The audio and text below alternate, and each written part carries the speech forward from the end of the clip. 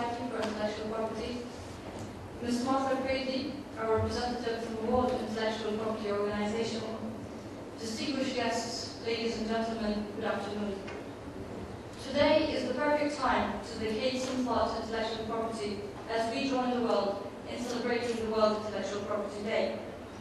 This occasion that the world celebrates on the 26th of April of each year is an occasion to celebrate and acknowledge the contribution that intellectual property has to innovation, development, cultural creation, and the value that those phenomena bring to the world today. It is to innovators, creators, that we owe the improvement in our life conditions, the ease technology brings to the world of business, and the beauty of our surroundings. Tomorrow, the world will cheer for innovation, creativity, and for a better future. The World Intellectual Property Day is also an opportunity to raise awareness regarding the importance of intellectual property rights as a tool for economic development and wealth creation.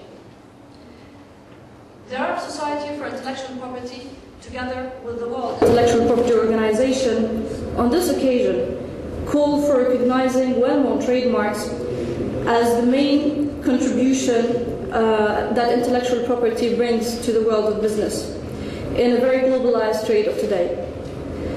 If it's said that the trademarks Coca-Cola, Microsoft, and IBM alone have been estimated to be worth $180 billion as intellectual property assets, no wonder then that the trademarks are unquestionably regarded as one of a company's greatest assets. So what are famous and well-known trademarks, and how do we protect them? And how do international treaties deal with the protection of trademarks? And why are intellectual property given a special protection in the international treaties? How can we manage and plan for intellectual property from a business perspective? And how do we drive those intellectual properties to create value? And how do we assess this value in a financial way? Ladies and gentlemen, today and tomorrow, you will enjoy listening to experts in the field of trademarks. You will explore the creativity behind famous trademarks around the world and learn the importance of well-known marks, not only from a legal perspective, but also from a business one. So welcome to the Well-Known Trademarks Conference 2012. Without further ado, we start this celebration by welcoming to the podium Ms. Martha Brady, our distinguished representative from the World Intellectual Property Organization. The floor is yours.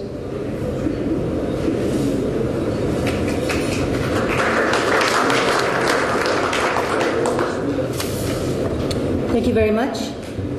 His Excellency, Mr. Sami Gammoud, Minister of Industry and Trade of Jordan, His Excellency, Dr. Talal Abu-Ghazaleh, President of the Arab Society for Intellectual Property, distinguished guests and colleagues from the Arab region, ladies and gentlemen.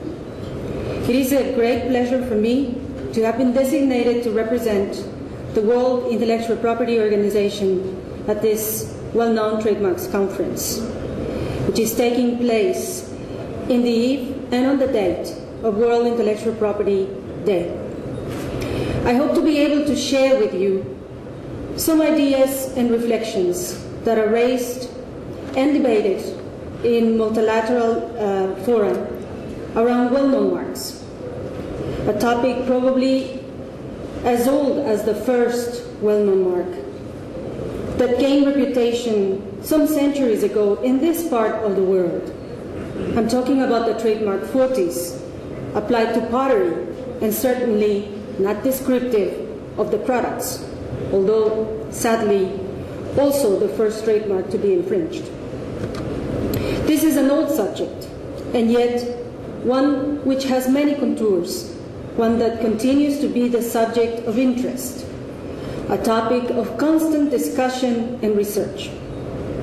Sometimes this is also a subject that leaves us with a sense of having discovered something very, very new, something that is just uncovering to our eyes.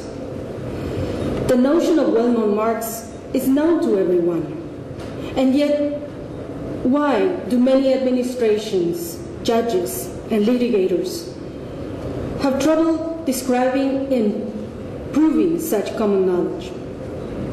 Well, perhaps, and I would not wish to advance hypotheses that will be best addressed by the panelists today and tomorrow, well-known marks mean different things to different people.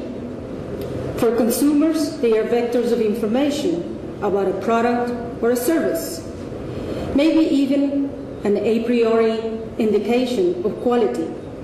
For owners of well-known marks, these marks should project their image and distinguish their products and services from those of others in the marketplace.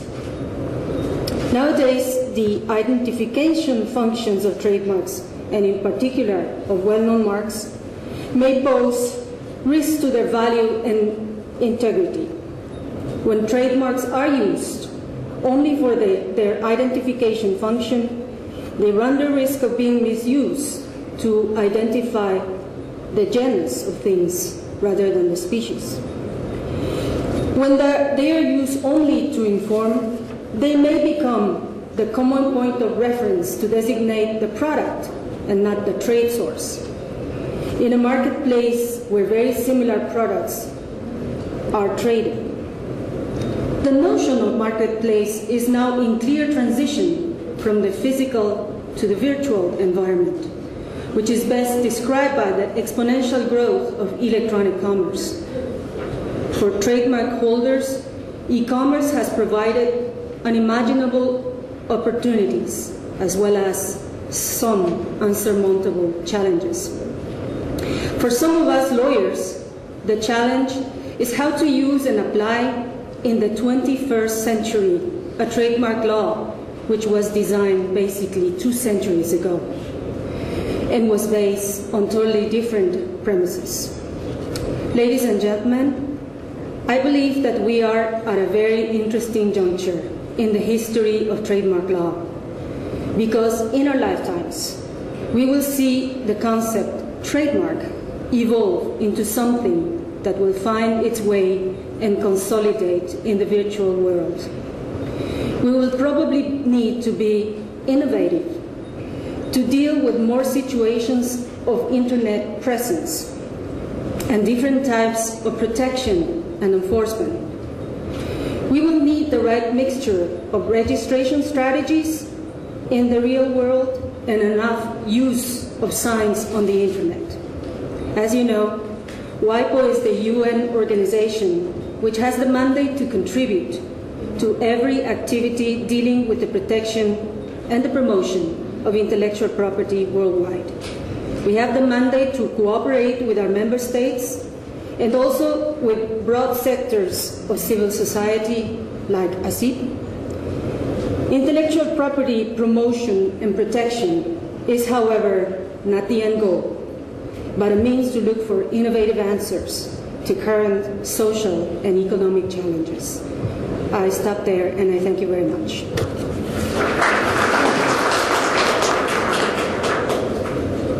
Mrs. Fradley.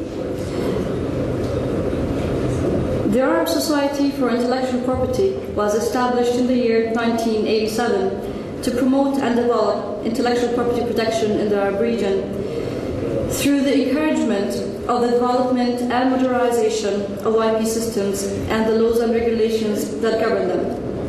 And who is better than its chairman, Dr. Talal Abu-Ghazaleh, to tell us more about the world of trademarks. Please join me in welcoming to the podium His Excellency Dr. Talal Abu-Ghazaleh.